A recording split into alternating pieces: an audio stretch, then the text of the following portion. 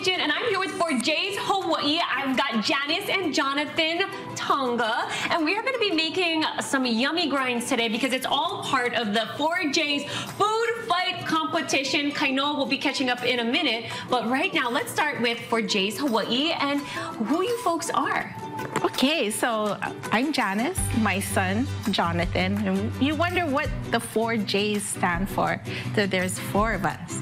So myself, my son Jonathan, my daughter Jalen, and my husband John. So there's 4 of us.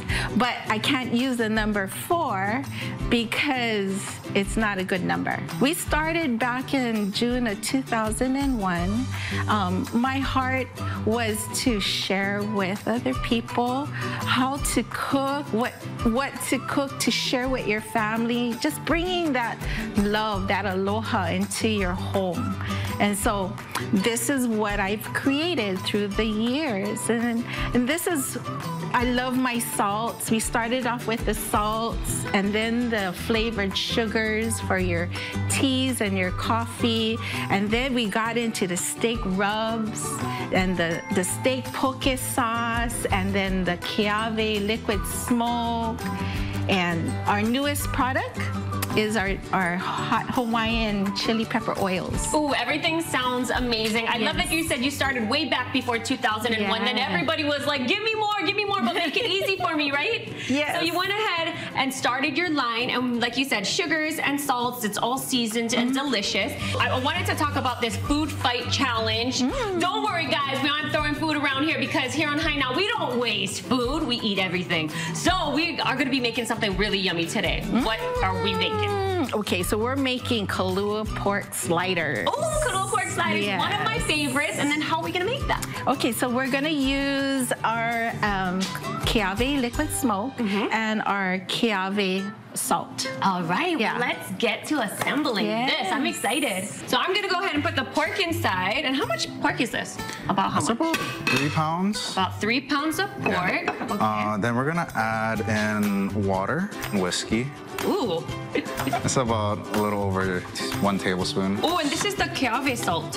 2 of these. Yes. Oh, that looks good. 3 tablespoons of liquid smoke. And a couple cloves of garlic. Put this on, turn it on, and that's it. Boom, bada bing, bada boom. Super easy, I love that. So here it is. And then now we're going to open that up.